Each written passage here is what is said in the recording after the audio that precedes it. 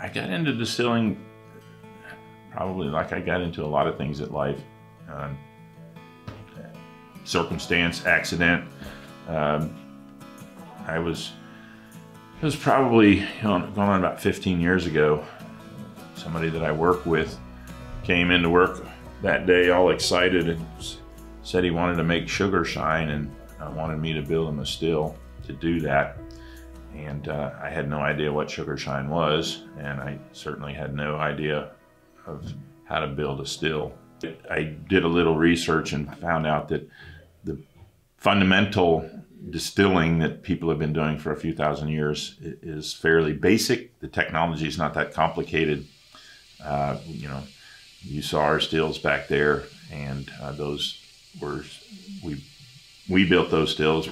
I built most of them. John built one of them. I proceeded to build this still for him, and then he never actually used it.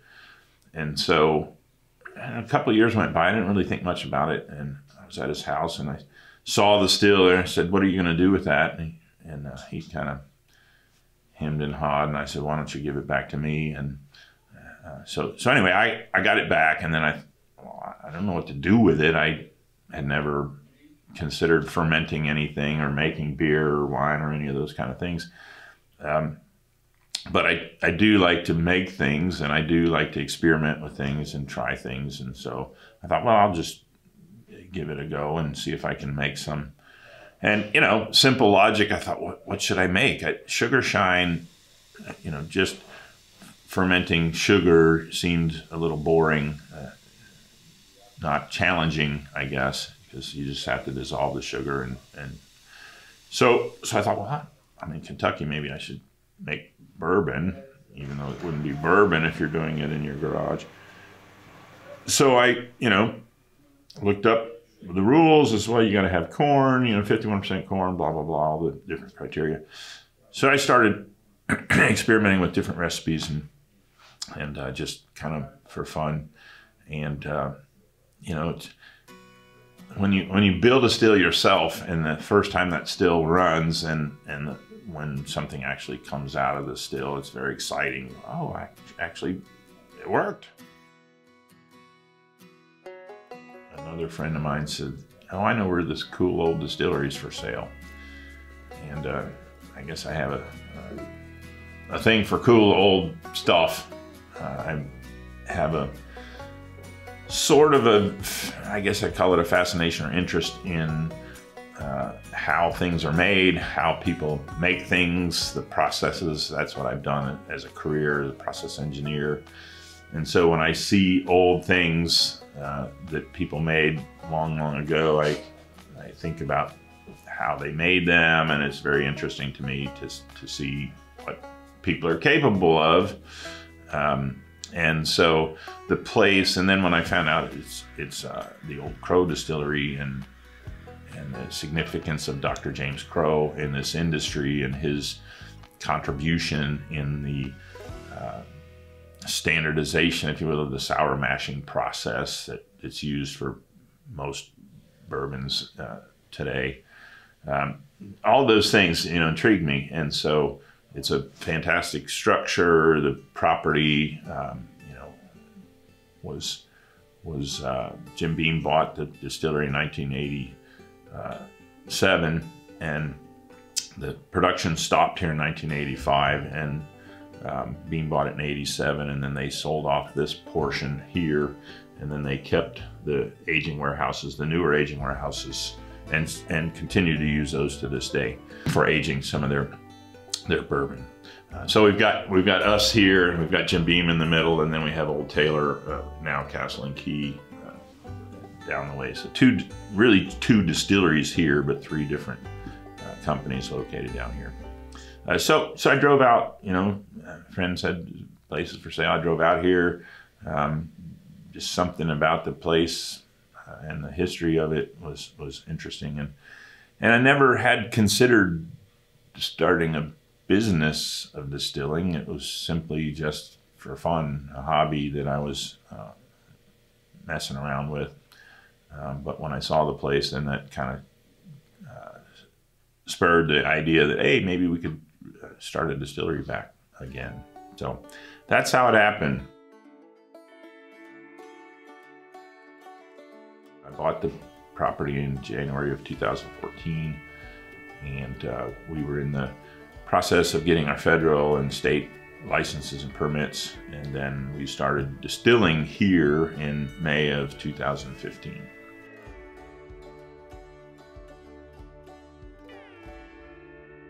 The road that we're on here, McCracken Pike, you know, if you were able to continue on, you'd end up in Frankfurt if you went that way, and if you continued on that way, you'd end up in Versailles. And but it's not a road that you would be on unless you were wanting to go from Versailles to Frankfurt, for example. And so, you know, I never knew these places were here. I don't think a lot of people knew that they were here. We're sort of off the beaten path. And I try to explain to people that in the 1800s, when these distilleries were first established, you know, there was no electricity yet, there was no natural gas, there was no automobiles, there was none of these things. And the distilleries were located here because they're springs. So we're in a valley. The Glens Creek is in this valley that runs between the Kentucky River and Versailles. And all along that valley, there's springs. And so Woodford Reserve is down there. There's a spring. Castle and Key, there's a spring. We have a spring.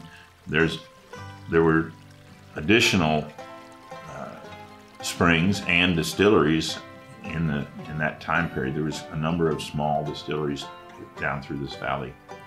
And the water was the reason that the places were built here. And if you look at this place from that time period, you say, well, this location was perfect at that time. We're sort of off the beaten path in the modern world, but at that time you had spring water coming out of the ground that you could both drink and turn into spirits. You have a creek in the back that you could use to grind your grain, to turn your wheel and create power for that sort of thing. And the village, the town, whatever you want to call it here, is called Millville because there was quite a number of mills down here at that time period and because of the creek. And then you've got the river, and the river would be analogous to the interstate highway of the time period. You could take your product that you have in barrels and put it on a wagon and get it down to the river, and from there the Kentucky River meets the Ohio River, which meets the Mississippi River, which can eventually get you to New Orleans. And then from New Orleans you could get on a boat and your product could go around Florida and all up the East Coast. And so you have access to all the major markets, because at that time period there were no roads, and you weren't going to take barrels or product from here and try to get it back across the mountains to the east. So the river was a convenient way to do that. So three sources of water that were crucial and significant at that time period. And so that's why these distilleries were built here. Dr. James Crow started the brand Old Crow in 1835. He was a distiller at what is now Woodford Reserve. It was Pepper Distillery at that time period. And so he never would have seen this facility, because this facility was built in the 1870s. And my guess is that, well, this part's not a guess. We know that Colonel Taylor was in the distilling business prior to building these distilleries, the 4 distilleries that still exist: Old Taylor, Old Crow, what's now Buffalo Trace, and then Old Grandad. So what was happening at that time period in the 1800s was, first of all, the development of steam power. Okay, at the beginning of the Industrial Revolution, steam power was coming into prominence, and the ability to use steam to heat your still, to cook your grains and do that sort of thing was a huge advancement, because prior to that time you would have had kept a fire burning literally under your stills, under your cookers. And so it's very labor intensive. You saw in our process back there, The stills, we use propane, so we don't have to keep the fire burning. It burns, and once you've got it lit, you can walk away from it. But when steam power came, now there's opportunity to have your heat over here in your boiler and direct the heat to a device, a cooker, or a still, and control that heat, which is very important in distilling. And so that allowed for the development of a new distilling apparatus. I mean, after a few thousand years of basically the same technology, 1800s came what's known as a coffee still, named after the gentleman who patented it.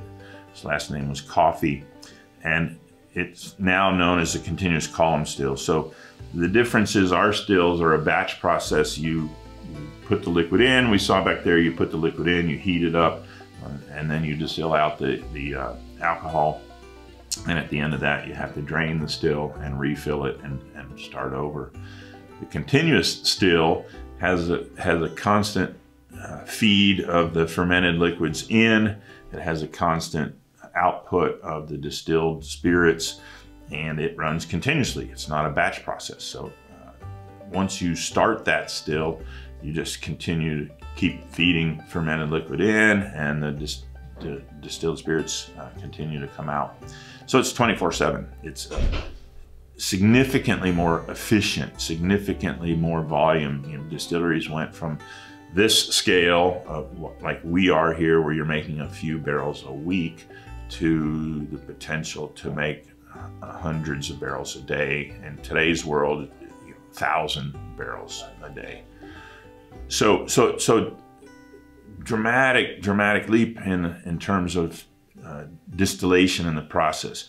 So what we do here is we've kind of gone backwards. We went back to the old school way and said, well, let's keep it simple. Let's use pot stills. They're significantly less efficient in terms of their output. The production volumes are less. But I believe that the way we do it creates a unique product, and that product would be similar to what Dr. Crow would have done back in his time period. So there's a saying here, when everybody comes to work here, they learn right away. I said, look, everything's a trade-off. When you look at the process, how we do the process, as I explained back there, this is how we do it. I'm not saying that it's the best. I'm not saying it's right. I'm not saying any of that. I'm saying this is what we do. And I can tell you why we do that. There's a reason that we do certain things. And again, I'm not saying that reason is the right reason. I'm saying this is our choice.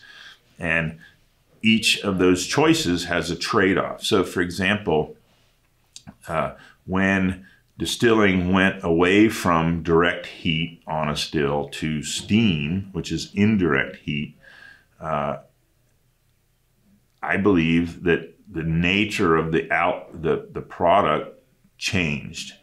So the analogy is this: you put something on your stove and you're cooking food. As you're cooking the food, the heat is let's say caramelizing, the Maillard reactions. You're browning the materials. You're changing that, and that changes the flavor. Whereas if you had it on a double boiler where you have the steam underneath and you have the indirect heat, I don't believe the food's going to taste the same. Okay, so the cooking process is changing the nature of the product. So having direct heat on the stills, the drawback is we can't put grains in. So most distilleries that are using steam heat are now distilling on the grain, meaning leaving the grain in the still. And since you don't have direct heat, you don't have to worry about it burning or scorching or anything like that. So we have to separate the grains, because if we put that in the still with direct heat, it would burn. And having done that once, I can assure you that makes really terrible whiskey.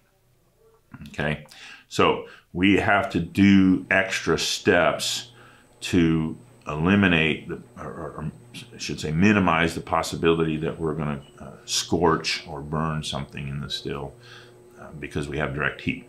Okay, but it's my contention anyway, my belief that the direct heat gives us a different flavor profile that is, I don't know, I have a hard time putting words to it sometimes, but fuller flavor, just there's more going on. Whereas sometimes when I have a product that's made with indirect heat, the flavor just seems kind of, I don't know how to say it, flat or just not very complex. There's as many opinions and ideas and thoughts, or whatever you want to call it, about how to best do this as there are people doing it. You know, you read an article about somebody else, and they're going to say, this is what we do, and then somebody else is going to say, this is what we do, and sometimes people are going to say, well, you can't do this, or you have to do this, and those are all the things that I experimented with when I was first starting. Somebody said, well, you should never use wild yeast. Don't. Over and over and over, I heard that. You don't want to use wild yeast. You don't want to use wild yeast. And I thought, humans have been using wild yeast for we don't know how long before written history. That fermentation occurred naturally. No one understood what was happening until the microscope was invented. And it wasn't until Pasteur understood what was really taking place during fermentation, which wasn't until the 1800s, as I recall. So my reasoning said, if people have been doing this for thousands of years, what could be wrong with that? And you know, nature does it. That's what I explained out there in fermentation. Nature takes care of it. We don't have to really do a lot to help that. If we didn't add yeast to those fermentations, they would spontaneously ferment.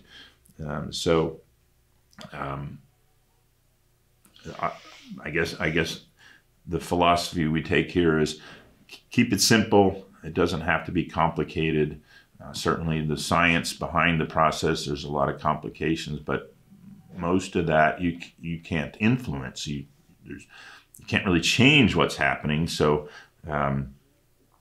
you know, just let it do what it does and try to keep the process as simple as possible.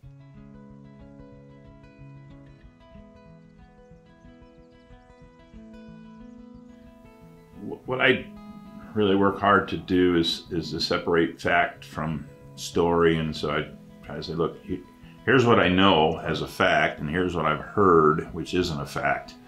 And so there are a variety of stories around the demise of Old Crow. I've never heard that it was lost yeast. I don't think that was what happened. I think, and I've heard that I'll go back to it. What I know is there was a renovation here in 1964. After Prohibition ended in 1935, National Distillers bought the distillery and also did a significant renovation, increasing capacity. So the key to that capacity was the steam. Everything here was steam powered. All the buildings, all the warehouses, Colonel Taylor believed that heated warehouses aged the product more quickly and effectively, and I'd say he's right, because he was capturing a 6 months period where the temperature is too low to actually allow for the maturation in a barrel. So anyway, 1935, 4 big steam boilers back there, Westinghouse understokers, massive capability to produce steam. All right, 1960s, bourbon's booming. They need to increase the capacity, so they put in a new boiler at that time, and they added some fermenters, and so they expanded capacity at that time.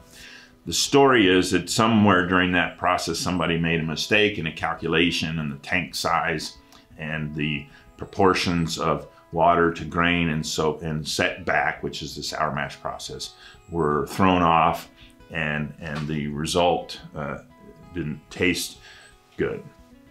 And you know, again, the story is when employees notified national management and were told, you know, keep going, right? and that's, you know, the product went then from top shelf to bottom shelf. But I don't think the story is that simple. And when you ask that question, then I'd have to go back and I'd have to say, look, first of all, the grains we use today are really probably not a lot like the grains that were used back then. The name's the same, but it wasn't until the 1900s, the 20th century, that the legal definitions for bourbon were even established.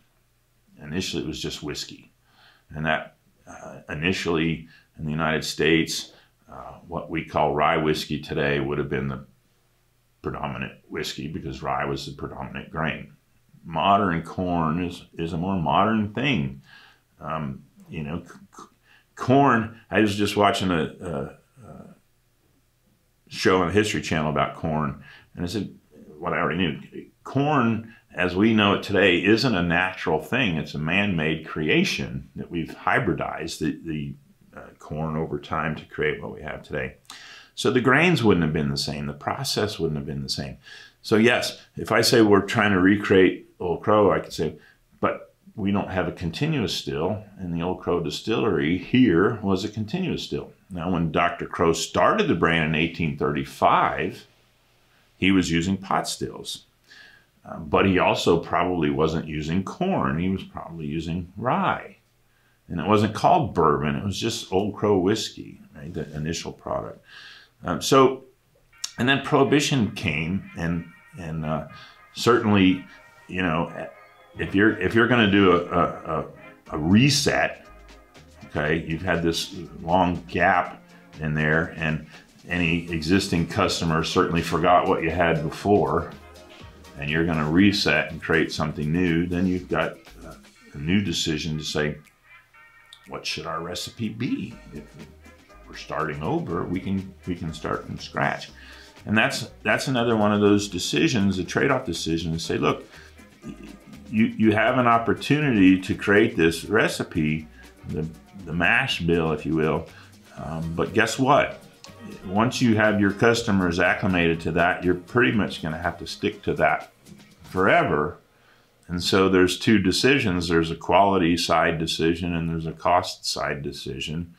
And, you know, you have to look at it and say, well, of the three grains, corn, rye, and barley, corn is by far the cheapest of those grains. It produces the most fermentable sugars of those grains, and it tastes pretty good. So wouldn't you create a recipe that's, let's say, higher in corn content than the other grains? Now, the other end of that, you have this grain, which is the barley malt, and this grain in a bourbon recipe primarily has one job, and that is to convert starches into fermentable sugars. There are enzymes present in the grain that convert those long chain starch molecules into fermentable sugars. So if I look at the recipe and I say that grain over on this end of my recipe, most people would say 5% is the minimum, 10% is really all you need to get the job done. So somewhere between 5 and 10% is going to be where that falls. We know over here corn has to be at least 51% corn, but corn is less expensive, so let me bump that up to say, 70%, which is what Old Crow was, 70, 20, 10. It was like right up the middle of the road recipe as far as bourbon recipes go. Okay, 70, 20, 10. So when we say recreate, there's that part. What was the proportion of grain? But there's also the part of the sour mash process and how much setback do you put back in there. There's also the yeast, and there's also barrel entry proof. Old Crow went into the barrel at 115. So those are all choices you get to make, okay, in terms of what the final product's going to be. Typically, the lower proof that you go into the barrel, I'm going to say sweeter, more mellow flavors are going to come out, but the maturation process can take longer. The higher proof you go into the barrel, legal limit 125, in my opinion, you tend to risk pulling some harshness out of the barrels. Some of the tannins can be a little bit bitter. So the sweet spot I had determined in my own experimentation was around 115, that you get kind of the benefits of a little bit lower proof, but you also get, the maturation doesn't take forever.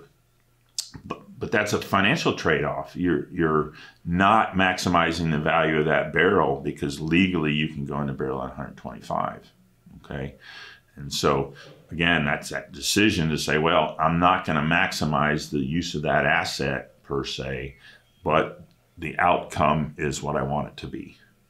So that's the trade-off. That's the decision point. So what, there's other things happening in the world of bourbons. The 60s was a peak time, and the 80s was kind of a bust, a low period. And there's also that possibility that the recipe was adjusted to accommodate the financial situation at the time. So the short answer is I don't know for sure what happened. I've heard the rumors and the stories, but I don't know exactly what happened.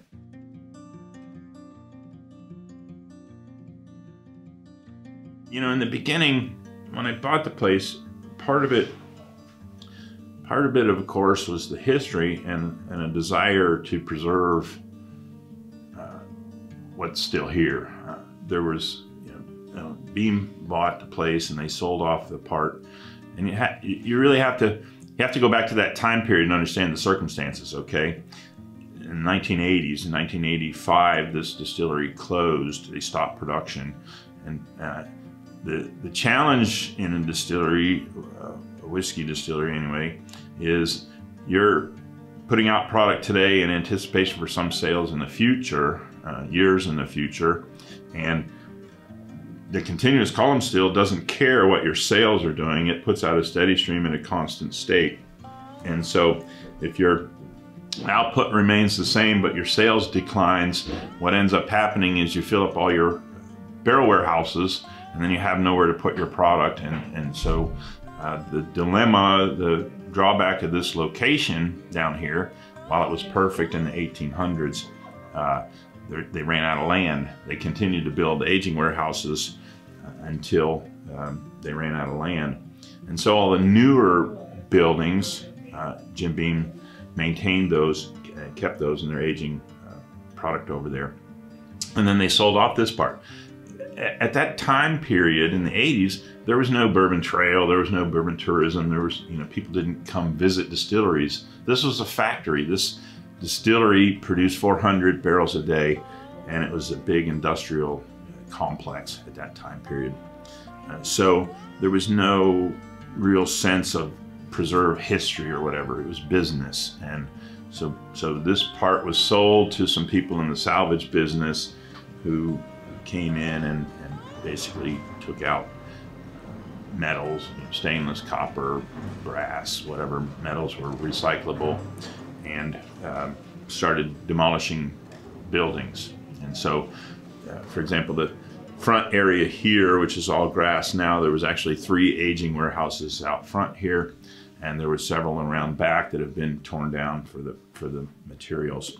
And we repurposed that. So the wood you see in this room was all salvaged from the buildings. We didn't take them buildings down. The wood was all here, left behind when I bought it. So we used that wood. We used the wood to build our stuff, our tables and whatnot. So anyway, long story is, certainly my desire in the beginning was to try to preserve the history of what's here and the legacy of the brand and the facility. So my business plan was a 3-phase plan. It said phase 1 is establish production, establish a distillery, a business. Phase 2 is preservation of the existing structures so that further damage isn't occurring. And then phase 3 is restoration to actually bring it back. And we've got 2 distilleries down the road here as a model for that. Woodford Reserve back in the 90s went through exactly the same process. It had been abandoned for quite some time, was in very rough condition, and Brown-Forman brought that back to life. And then Castle and Key, which was built, Old Taylor Distillery built at the same time period as this one, and roughly in the same condition, very rough condition, neglected for 30 years or more. And so they've done a nice job of bringing that back to life. But if you drive down there, you can see they've still got a long way to go. That Mother Nature's relentless, and you know, we do the best we can to try to take back some of the property from Mother Nature and then maintain it as best we can.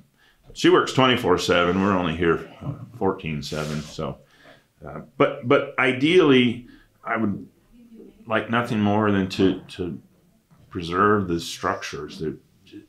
The distillery is just a beautiful building. The space inside is fantastic. You know, it's a costly adventure because all the electric stuff has been ripped out. Any plumbing or anything like that was salvaged for scrap, and you would never be able to bring it back to what it was. That would be totally impractical, because the part of the issue with these distilleries is they were constructed in the 1870s, and by the time the 1980s came along, they were technologically obsolete. So you got sales in the tank, obsolete technology. It would have cost in those days tens of millions of dollars to bring it back into current level, and you don't need the capacity and you don't have the sales. Why would you invest tens of millions of dollars in a facility? I mean, that just wouldn't happen.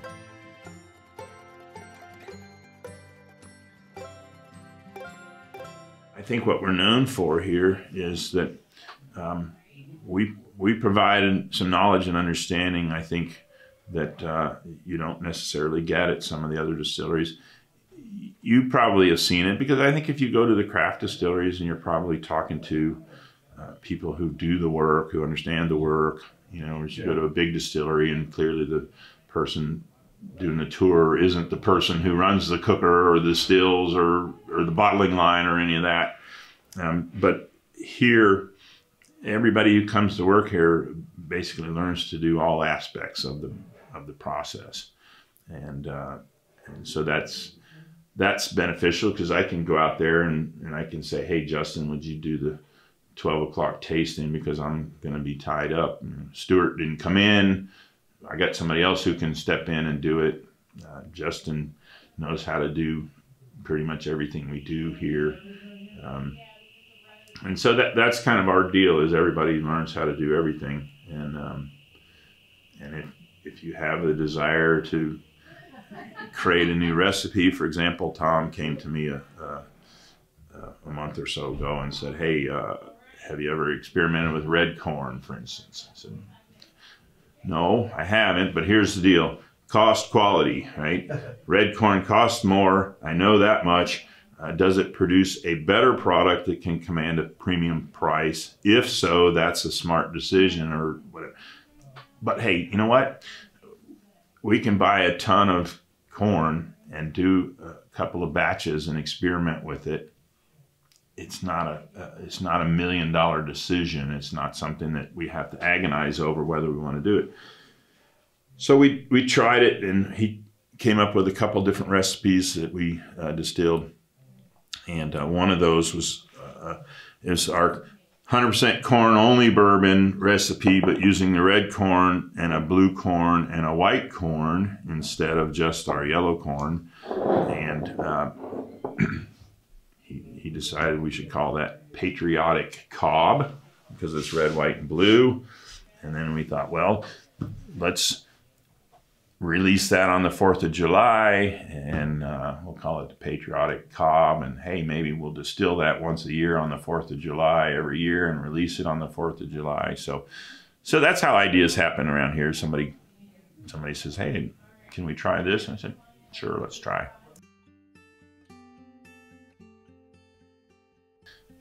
First of all, let me just say that I don't know that craft distilleries are revolutionizing the industry. Certainly, if we make a comparison to craft breweries, which is oftentimes done, you know, beer in the United States was pretty bad at one point. I mean, you know, everyone else in the world, if you went to Europe, the Europeans would always say, there's two things in the United States that are not very good, and bread and beer were the two things. You go to Europe and you get these wonderful breads, and you get these beers, all these different varieties. So I think it was fairly easy for craft breweries to come online and create some unique products that consumers really enjoyed, okay? But you see, bourbon wasn't the same. Bourbon was not bad. It was never bad.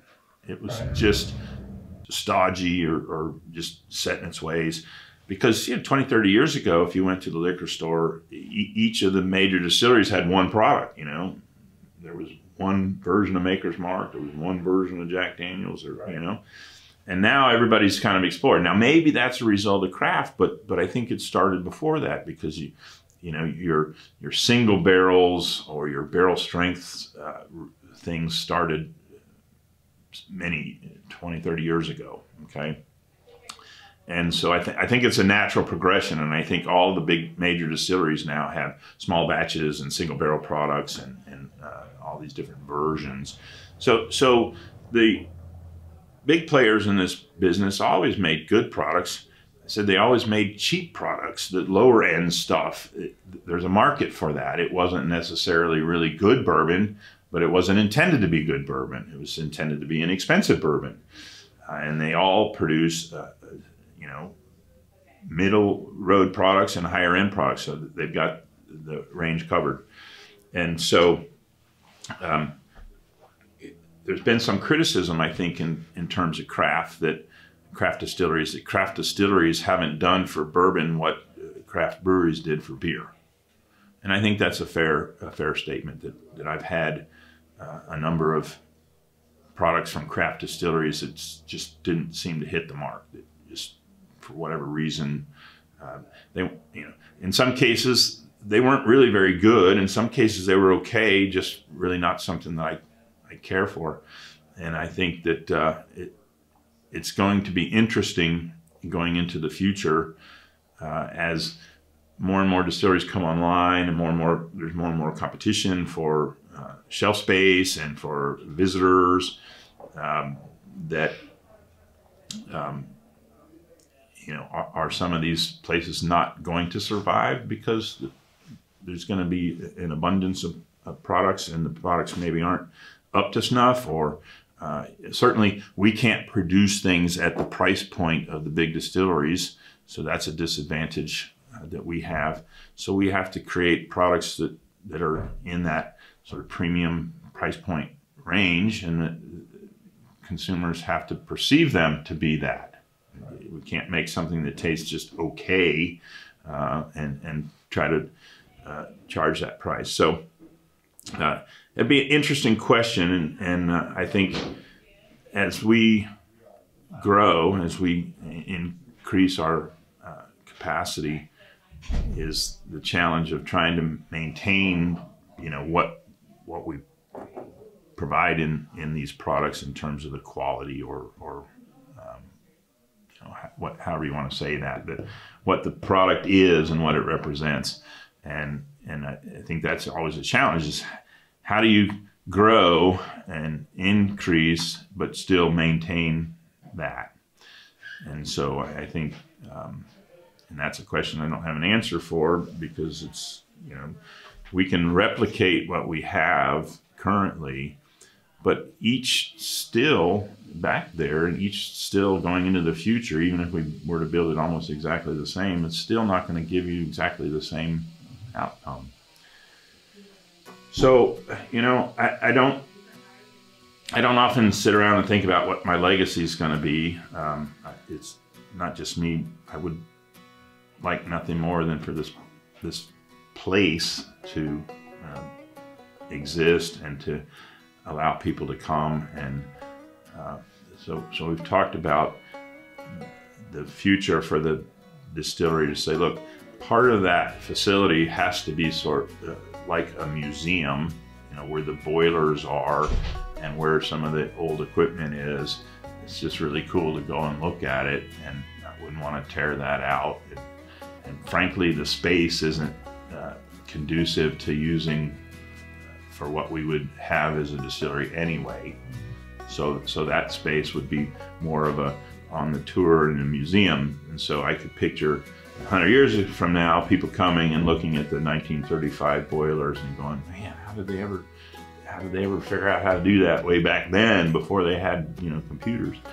And then part of the space and the facility is analogous to a dungeon. It was you know, everything was steam powered, so they had these steam engines there, and you know, so they would have a room like this room that would have a steam engine in it with a big shaft that would go up and turn the agitator in the cooker, for example. And so you know, there's these spaces down in the underground of the distillery that have no practical value, or at least none that I can see at this point. And so, yeah, I can imagine, you know, even hopefully not 100 years from now, hopefully sooner, is being able to clean that place up and preserve it and have people be able to go into there and experience that. There's something about old things and old places that just have an appeal to humans. And you go to Europe and you're in the middle of, you know, buildings that were built in the 1500s, and it's just something about the sense of that we appreciate. So I'd like to be able to have that happen, at least in my lifetime, have it underway, certainly, and it would be a never-ending process, because, you know, whatever you do, you have to maintain it, and you have to continue to put some effort into it.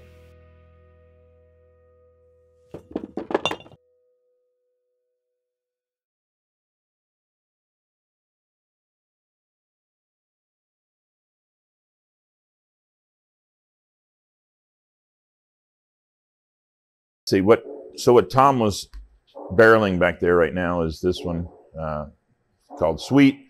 That one is wheated bourbon, so corn, wheat, and barley. Where's our OCD? Somebody keeps moving them on me. This is kind of our signature bourbon. This is the first one that we distilled here. And what we did, which is a little different as well, is we went back into the distillery with some buckets of mash, and we placed those buckets in various locations, and trying to catch some of the yeast from the old distillery there so that we could use some of the yeast. And we put a bucket down in fermenter number 5, and that's the only bucket that survived that ordeal, because there are pigeons and raccoons and possums, and but the fermenters are about 25 feet deep, number one, and covered, so we could put the bucket down in there and it would be protected. So we captured yeast in fermenter number 5. And back to the fermentation part, I should have said to you, we just transfer yeast from one batch to the next. And all the distilleries are really doing that as part of the sour mash process. There's 2 stages to sour mash. One is the liquid from the still goes back into the next cooking batch, and that's a pH adjustment process. And then the second part of that is transference of live active yeast from one batch to the next to kind of kickstart that fermentation process. So, excuse me, we don't use purchased yeast for the fermentation. So the first ones we saw over there that were cooked yesterday, sometime later today, they'll be over here, and we'll take yeast from the previous one and we'll put it in that one, okay? So that's sweet and OCD. Then this one, this is really our effort to recreate what was happening here. I mean, this is the Old Crow Distillery. It was built in the 1870s by Colonel H. Taylor and his group.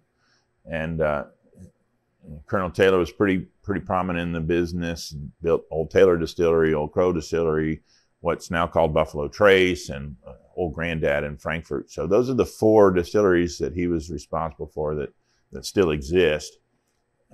There's 3 others that he was involved in that have been demolished, that don't exist any longer. So anyway, this Cuervito Vivo, Cuervito is a little crow, and Vivo means to be alive. So basically it means the little crow lives. And so that's one that we created and released that one just in about March of 2020. And then we have also, we did 100% corn bourbon. That was simple.